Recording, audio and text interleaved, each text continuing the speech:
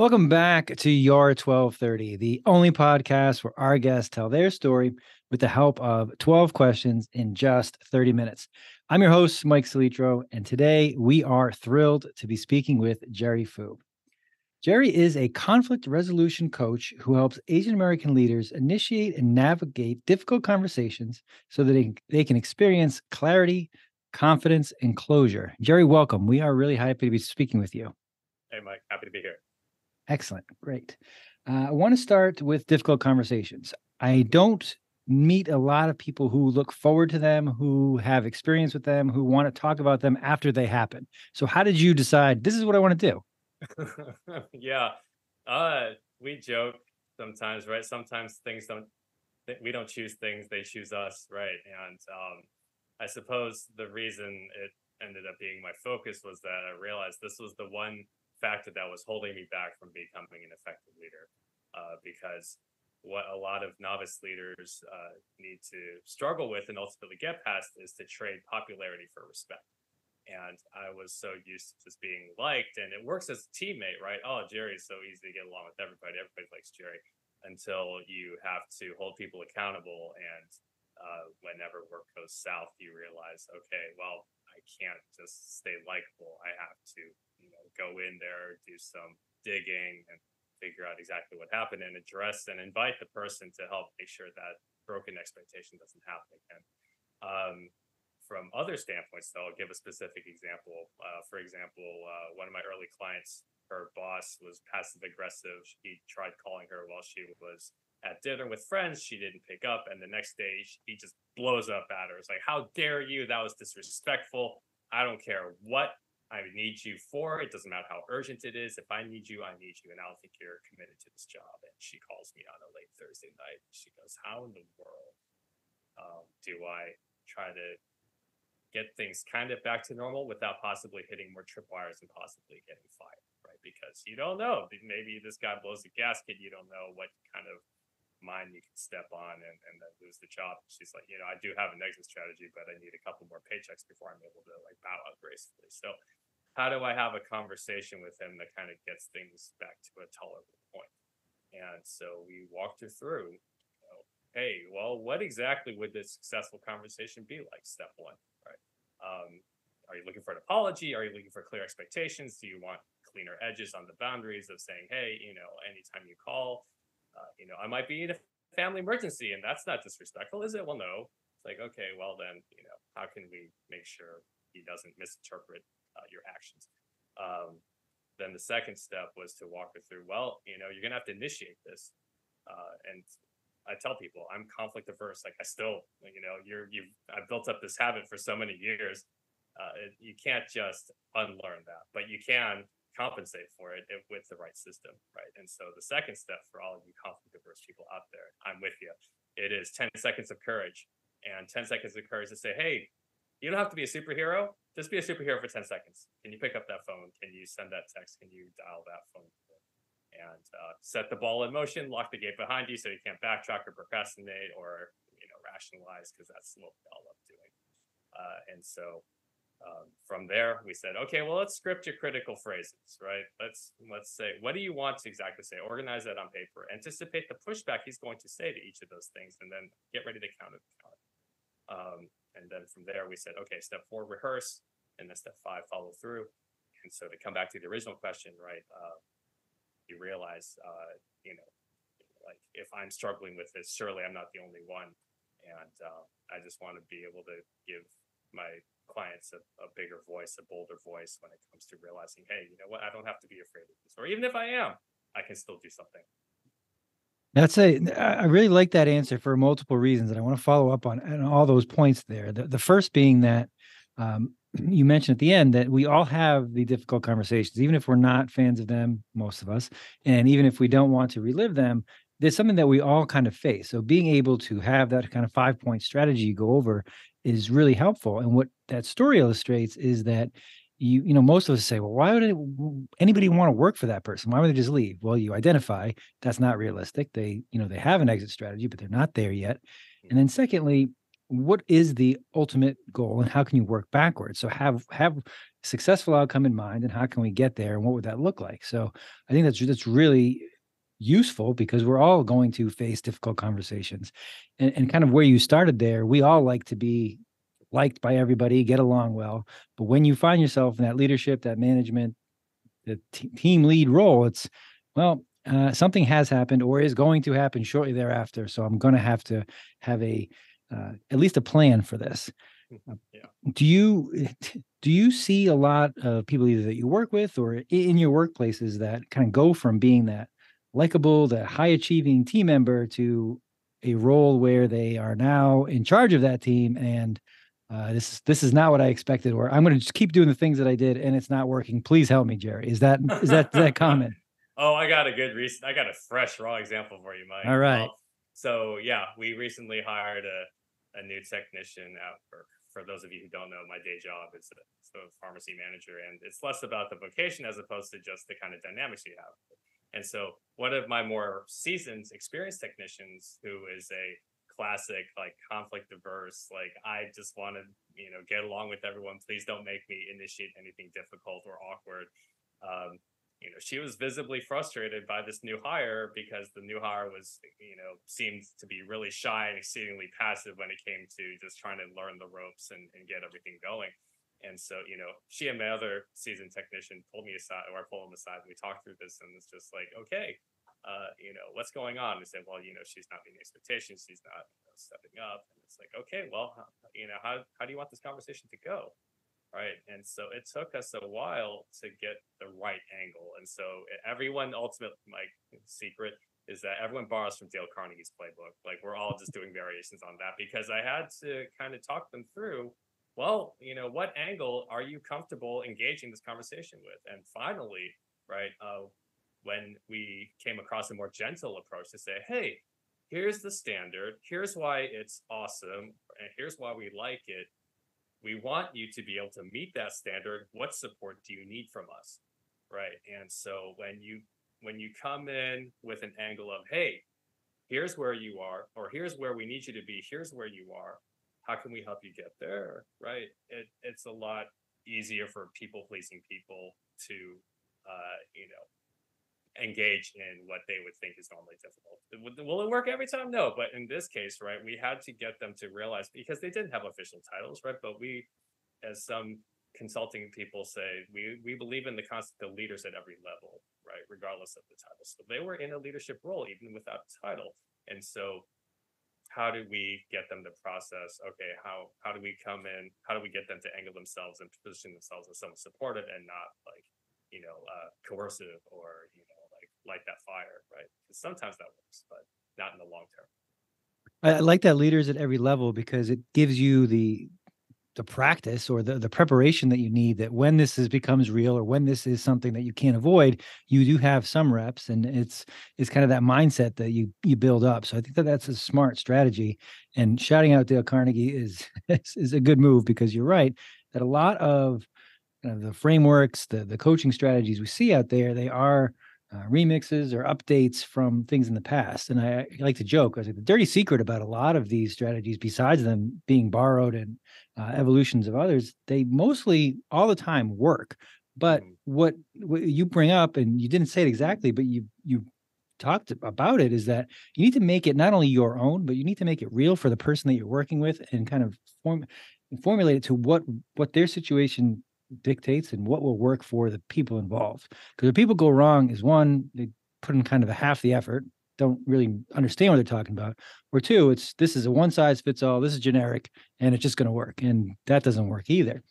So you've obviously had success by working with people and preparing them for their next leadership role if they haven't got there yet, or uh, teaching them, here are the fundamentals, here's what's going to happen, here's how it can be tailored to your situation. um, we talked a little bit before we hit record that I like the alliteration, the clarity, the confidence, and the closure. Is there one that you find to prioritize over the other? Do they come together, or is it just that they sounded good putting them in the sentence there? No, I mean, well, that's a great question, right? Because let's unpack this. Like, what is it? If we're going to emphasize one thing over any other, um, you know, you can't really, because like all three of them work together. But if you were going to focus on one, it is closure, simply because of this. I'll give an example because we love examples. So one of my other clients, this is a fun one.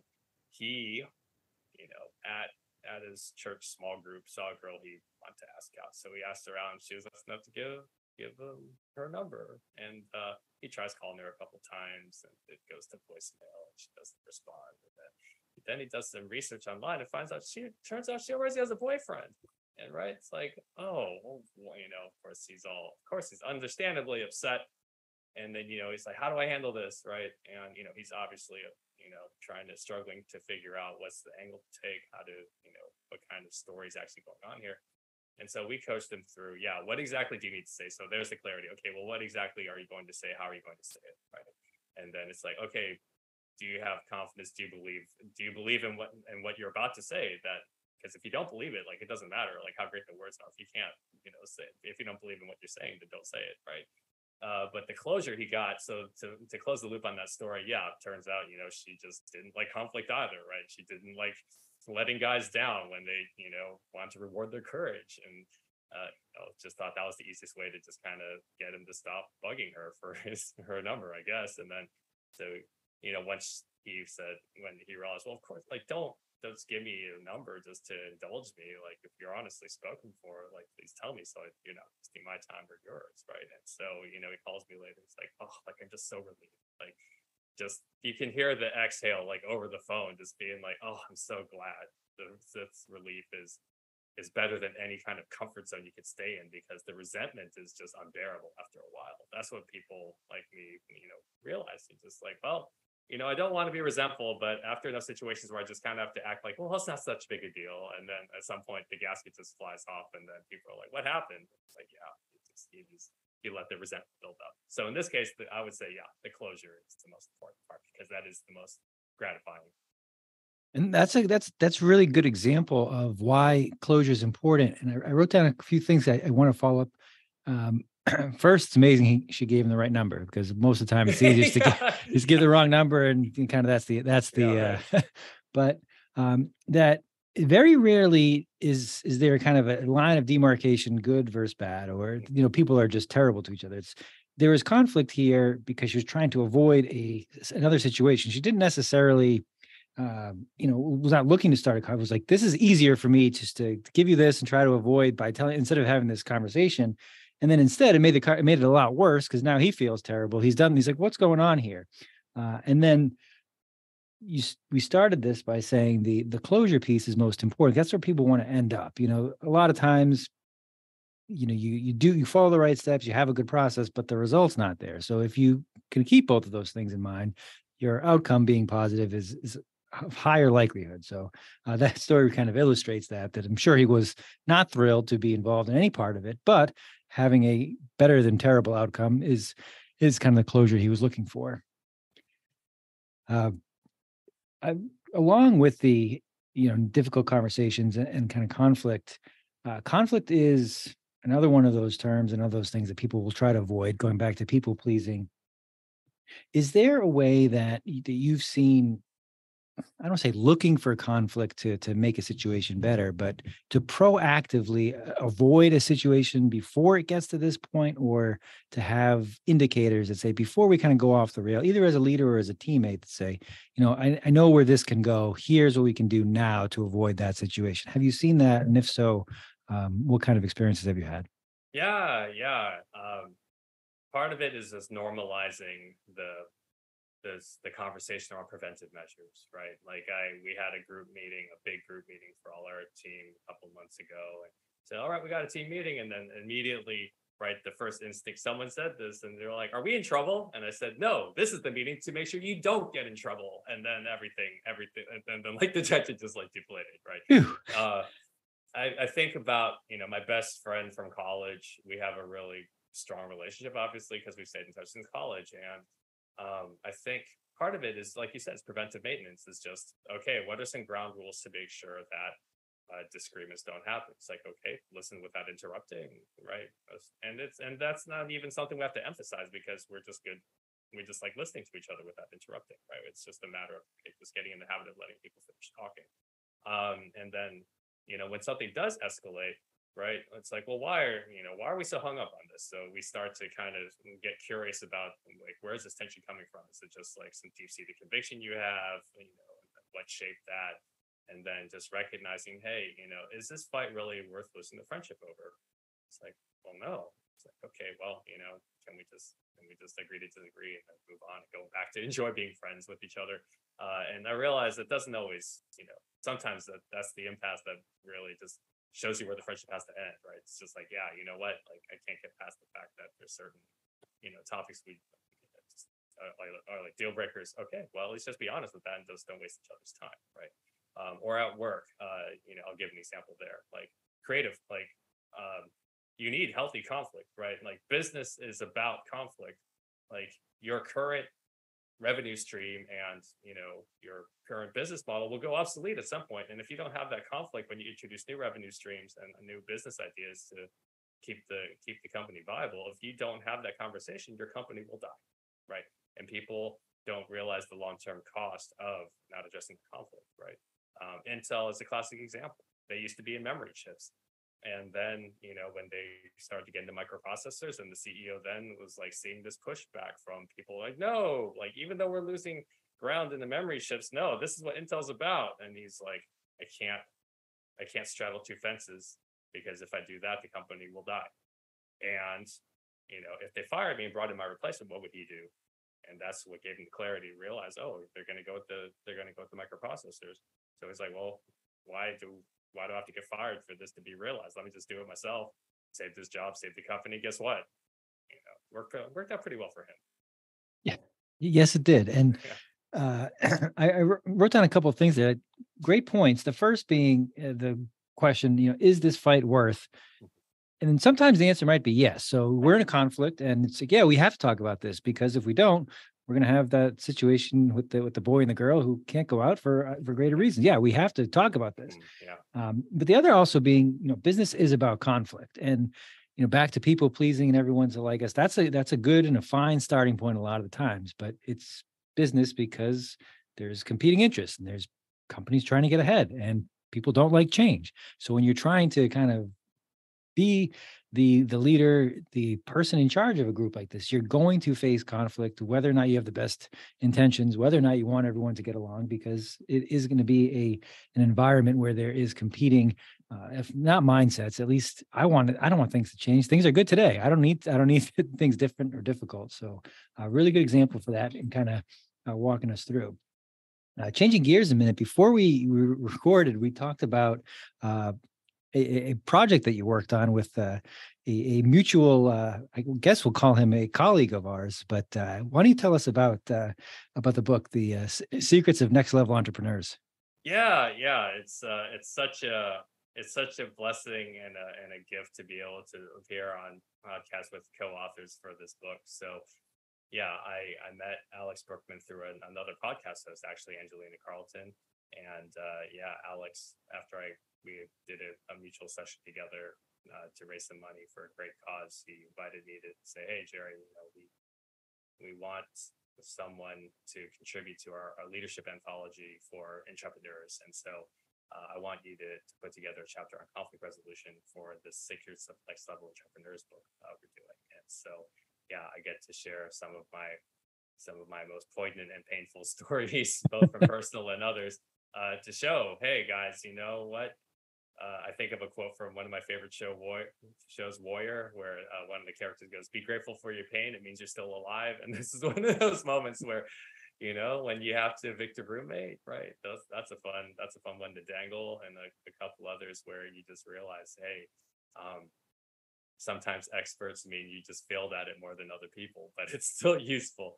So the book was originally self-published opportunity. We sunk in everyone's chipped in a little bit of cash to try to make it go. And then for some reason, Wiley picked up the book. And so now, it's being distributed all over the world through Wiley as of March.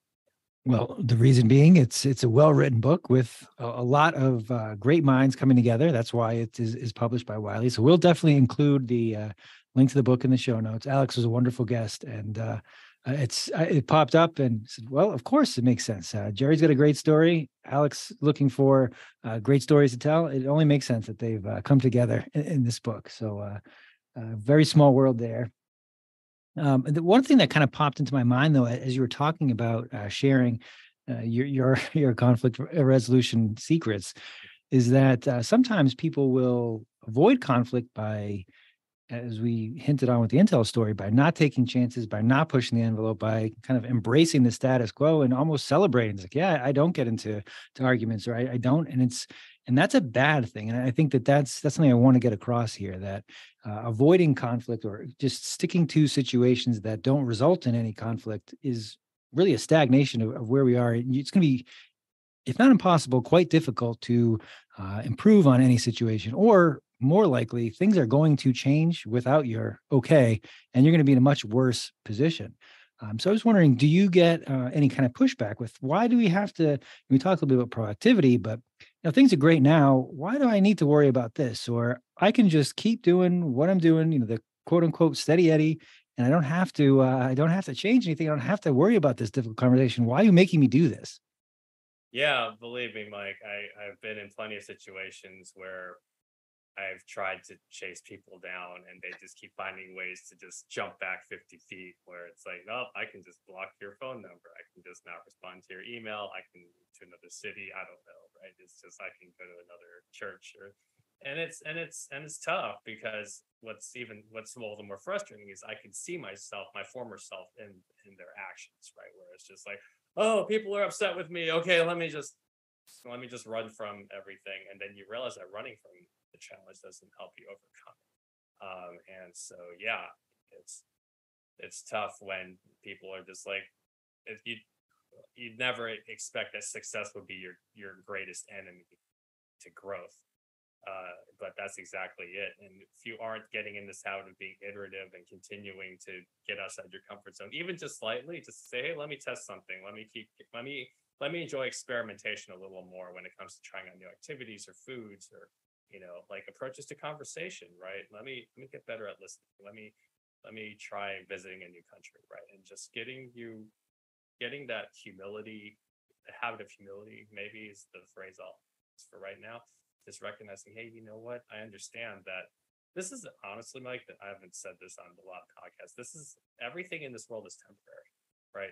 Like if there's anything the pandemic taught us, especially not to bring that any more than we have to, but like your world will get disrupted. Like I just listened to a great session on innovation, and it's like if you don't learn to disrupt, you will be disrupted. And and that's not to like be a curmudgeon, but just to get people in the habit of recognizing, yes, comfort is only going to go so far. Please enjoy it. If you have it, great. And right, don't soak yourself in the pool to the point where you get all pruny. Like you have to get out of the water at some point to like, dry off and try. It's a difficult visual, but yes, you're right about that. I like the former self because I thought uh, I all his whole conversation I thought somewhat selfishly of myself when I went from that team, high achieving team member to a manager. Like, I don't know what I'm doing. I liked it when everybody liked me. Every day now I have a conversation I would like to not have, but this is now my job. And I was terrible at it. And it's something that I'm still continuing to learn. But what made me think of is it's important to be prepared and to have kind of the frameworks in mind and to have, here's where I think the conversation is going to go. But I found both personally and from talking to others, sometimes the preparation can psych you out, or you can think it's going to go way worse than it actually does. And it's like, well, it went so bad in my mind. I don't even want to have this conversation because it's going to go so bad. But Yeah. most of the time, it actually doesn't. It's man, I thought that would be worse, and that's what happens. So how do you kind of balance it? Yes, being prepared is important, but you can't psych yourself out to avoid making that call or having that conversation. Yeah, great point to emphasize because yeah, like what yeah, if you think of everything that could go wrong, you're gonna be like, oh, let me just not do it. Yeah, the concept of bookending has come up several times in coaching conversations where it's like, okay, what's the worst case scenario and what's the best case scenario, right? And so we realize, okay, let me balance that optimism and realism where maybe you pick the most likely three things to come up that they're going to be obstacles, right? The concept of a pre-mortem is not meant to deter you from doing something unless you realize, yeah, I'm just that's too big a cost for me to do. But to recognize, hey, the pre-mortem implies that you can overcome the obstacle, and I think that's the difference, is just to realize, hey, you know what, okay, I think there's a way to overcome this, even if I don't have to come up with the idea. That's the cheat, right? I don't have to come up with how to overcome, like, my own strategy to overcome this. I can ask friends who've been through similar situations, right? Hey, ask for help. There's not That's not cheating, right? The other angle is to realize, hey, you know what, even if, like, plane crashes, right? The black boxes, we always have to pull that out. We can always learn and grow and adjust. Like, this is not final unless you want it to be, right? Failure is not final unless you choose to say, you know what, I'm just not going to continue. And that's okay. Sometimes you do have to move on, and that's a case by case basis. But I mean, I'll go back to my evicting roommate example, right? The first couple of times, it was like I would gingerly put the eviction notice the letter on his door. I just hoped that he read it. And then at some point, I figured out that I realized he kept, as long as he would give me vague promises, he felt like if he could just give me vague promises that, oh, the money will, even though it's late, he'll keep giving me chances. He would never actually pay, and he wouldn't actually kick me out. And so when I told him at some point that, if you do get any money, use it to cover rent at your next place of residence, only then did he actually start packing his boxes, right? And I wouldn't have found that out unless I just kept not just, like, battering the ram until, like, the wall breaks. It is like, okay, let me take a different angle. Let me look at this really closely. Okay, let me try this angle. Let me try that angle. And then eventually, I closed every door. I was able to close every door. And don't worry, guys. I wasted a lot of time, like, just, like, dreading having this conversation. So, like I said, I'm not this artful dodger that avoided all the, making mistakes. I'm just saying I went through the mud and came out on the other side stronger. So if you're willing to go through the mud with me, I'll help you. Maybe not get so muddy, but you'll get there. I'm glad you said get so muddy, and the failure part, that especially when you are dealing with things like difficult conversations, growth, leadership. It's one of those things that it is not a 6-hour course. It is not. I read this awesome book this weekend, and I'm good now. It's a never ending journey. It is hard. It is going to be, there's times you're going to take those 2-step backs, but man, I thought I had this figured out. I did not. He's still in there. I can't get him to move out. I'm not sure what to say. So that when you add the stories to the frameworks, it makes it real, and it makes it realize that I can get better at this, but I'm probably going to have to keep working on it for a really long time. And then even when I do, something's going to change, and I'm going to still have to keep working at it. So thank you for keeping it real as you describe it there. Somehow, Jerry, we are already at time. Where can our listeners find you, or kind of connect if they want to hear more, or get to know you a little bit better? Yeah, sure. I offer a free guide on the 5-step framework I mentioned earlier through my website, adaptingleaders.com/guide. Adaptingleaders.com is the base website. You can schedule a complimentary 30-minute call. Just tell me what you're working on. Check out the free blog, and or the guide. That you can connect with me on LinkedIn, but all the goodies and all the fun stuff to get you going is at adaptingleaders.com. Perfect. So we will post that along with the book link in the show notes. I think we did a decent job. I mean, I jump around way too much, but is there anything I didn't ask that I probably should have, Jerry? No, I think this was a treat. Just being able to just jump around and go off on some fun tangents, and we uncovered some things I haven't mentioned in other podcasts. So kudos to you for uncovering. I was going to say I'll take it as a compliment. I'm not sure I believe you that I hit all the high notes, but no, I will take. Did fine. No, I mean, if I were to mention and end on a note, and just this is what helped me, was just recognize, hey, shift from, oh, I could never get good at this, to, well, what if I could? Because as soon as you give yourself permission to get better at something, no one says you have to be the best at it, but you can always get better. And when I saw conflict resolution as not as a fixed quality, an innate quality that either I had or I didn't, and a skill that could be improved and refined, next thing you know, now people are asking me for advice. I never expected that. So Well, that really is and I'm going to highlight that because that's an awesome point. That is, well, it does. it's not static. What if it was this way? Or what if it worked out this way? Or I don't have to be this level of whatever it is that I'm trying. What if I was a little bit better? What if I was 2% better? And what if I could get there? That's really a great mindset. And that is the perfect place to end. Jerry, thank you so much for joining us. I do look forward to doing this again. And until then, thank you very much. Thanks, Mike.